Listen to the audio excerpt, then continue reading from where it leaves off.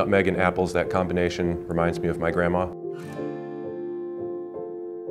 I always remember she would sprinkle nutmeg on top of applesauce at her house whenever she was serving that when we were kids, so I love that combination. Anytime I use cinnamon, I like to use a little bit of ginger. They're in the same family, they go very well together.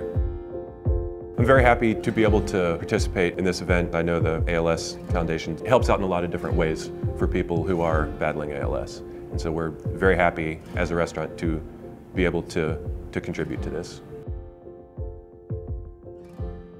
The key for making a good flaky pie crust is keeping all of the ingredients as cold as possible.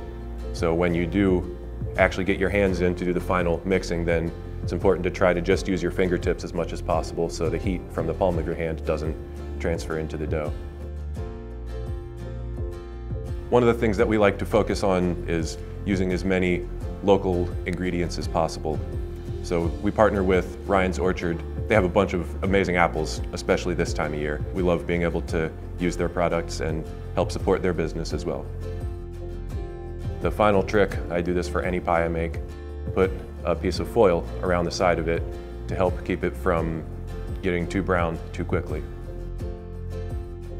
You remove that foil for the last 10 or 15 minutes of baking.